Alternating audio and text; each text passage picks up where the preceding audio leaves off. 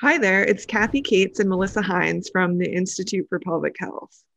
And you're watching Demystifying the Pelvic Floor, weekly videos providing real and simplified pelvic floor education for real clinical situations. We've got you covered.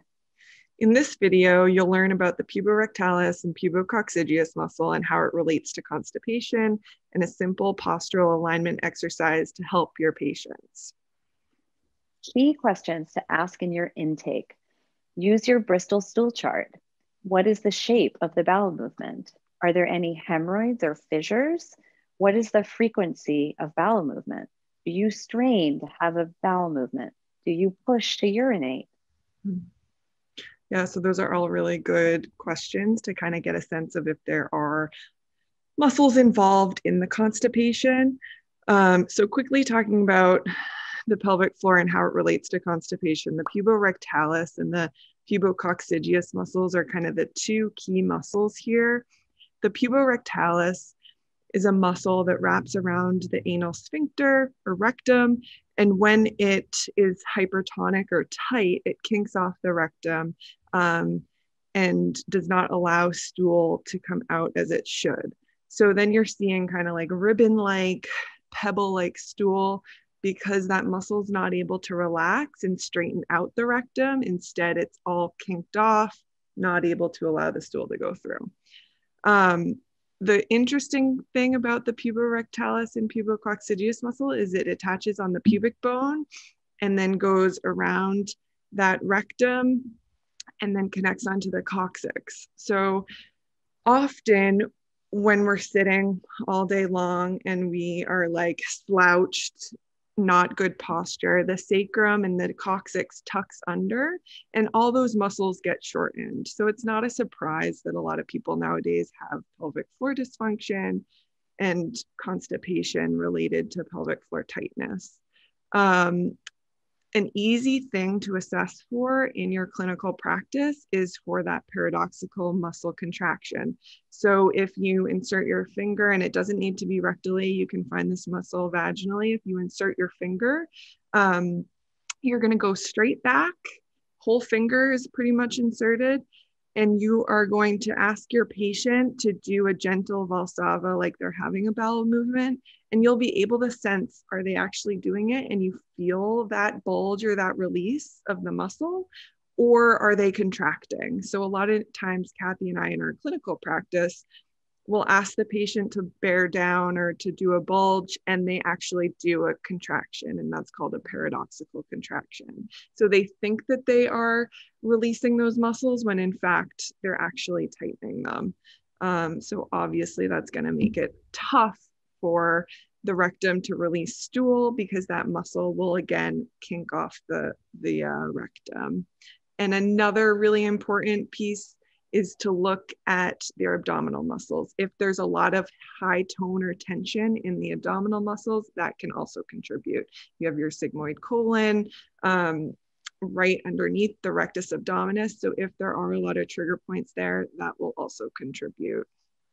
And it impairs their ability to take a nice diaphragmatic breath, which Kathy's now going to talk about how important diaphragmatic breathing is for constipation patients. Yes, thank you, Melissa. So diaphragmatic breathing is so important because when we take a breath with our diaphragm, the pelvic floor drops. So releasing the puborectalis is linked with diaphragmatically breathing and getting that pelvic floor to drop or to release, because it will release or soften all those muscles around the rectum and allow for the passage of stool. So finding your sitting bones, we often ask people to just sit on their hands. And if you sit on your hands, you really can feel your sitting bones. And just you notice, are you sitting equally on your right and your left sitting bones, your ischial tuberosities? So as soon as it's fascinating when you watch people sit on their sitting bones, you watch their whole alignment just elongate up. So the sitting bones, when you have equal weight distribution on them, they're able to widen, the pelvic floor can drop, and then the rectum can actually start to descend. So we can place our hands under the perineum to help our patients build that proprioceptive awareness. Mm-hmm. So this simple breathing and postural alignment exercise can help your patient to release that pubococcygeus, puborectalis, and it would help. It's also going to help to put the rectum into that optimal position. Right. The other thing we spend a lot of time talking about is toileting position. So probably you've heard of the squatty potty, an option, but you can sort of create your own if you just place books or yoga blocks under your feet and you just slightly hinge forward at the hip with your feet elevated on blocks or books. You take a few deep breaths. Remember, when you take those deep breaths, you're helping the rectum to drop down. Mm-hmm. The pelvic floor is going to drop, and it's going to make it a lot easier for your patient to pass the stool. Mm-hmm. So I just want to encourage all of us nurse practitioners, instead of prescribing Colace, Metamucil, Miralax, try this first. See what happens. Have your patient come back in a week. And that's a wrap. Did you like this video? If so, hit like and subscribe.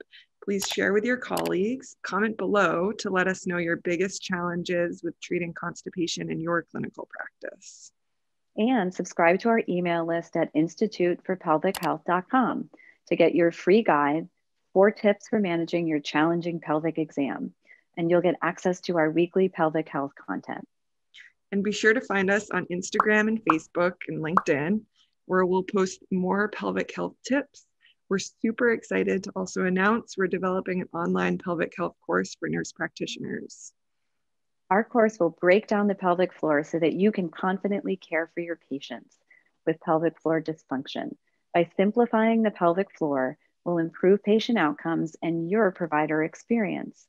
Thanks for watching and spreading the word. Let's revolutionize the field of pelvic floor health. We'll see you soon.